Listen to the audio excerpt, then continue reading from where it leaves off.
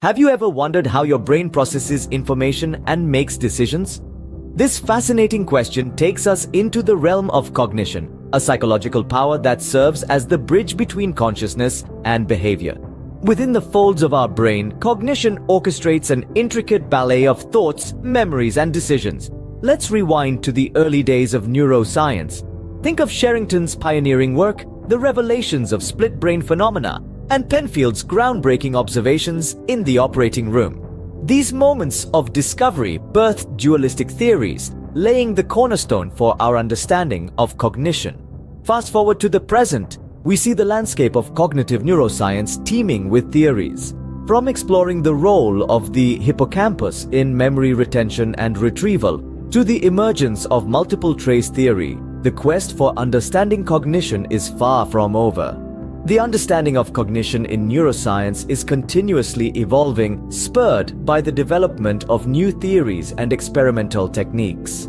In the realm of cognitive neuroscience, there are several theories that attempt to explain how our brains retain and retrieve information. These theories are born out of the desire to unravel the intricate web of cognition, to understand the how behind our ability to remember, learn, and think. Let's start with the cognitive map theory. This theory suggests that our brain forms a mental representation or map of our surroundings, helping us navigate the world.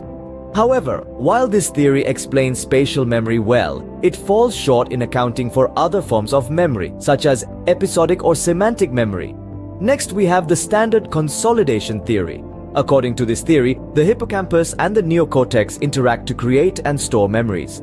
Over time, the neocortex takes over, allowing the memory to become independent of the hippocampus. However, this theory struggles to explain why some memories remain hippocampus dependent. The third theory, the multiple trace theory, proposes that every time a memory is retrieved, a new trace or version of that memory is created. This theory offers a compelling explanation for why memories can change over time, but it still doesn't provide a complete picture of the memory formation and retrieval process. These theories, while providing valuable insights, each have their strengths and weaknesses, and there are still unresolved issues, questions that these theories cannot fully answer. For instance, why do we sometimes forget, or why do certain memories seem clearer than others?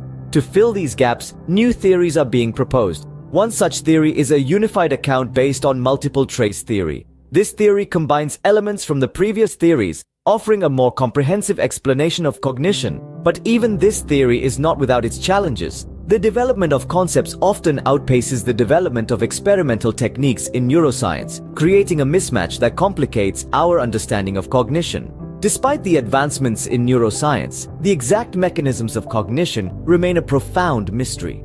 As we continue to delve deeper into the complexities of the brain, we can only hope that one day this mystery will be unraveled.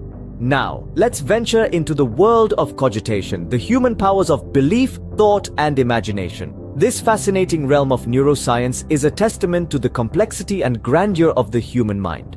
Cogitation, much like its counterpart cognition, is an intricate tapestry woven from threads of belief, thought, and imagination. It is through this process that we form our unique perceptions of the world around us. Studies in neurogenetic and behavioral neuroscience are illuminating the complex relationships that underpin this phenomenon. As we delve deeper into the mysteries of the mind, we uncover new layers of understanding. We begin to see how our beliefs shape our thoughts, how our thoughts give rise to our imagination, and how our imagination in turn influences our beliefs. This intricate dance of mental processes is what makes us who we are. Cogitation, like cognition, is a fascinating and complex aspect of neuroscience that continues to intrigue scientists. Cognition and cogitation, two sides of the same coin, play a critical role in our understanding of the world.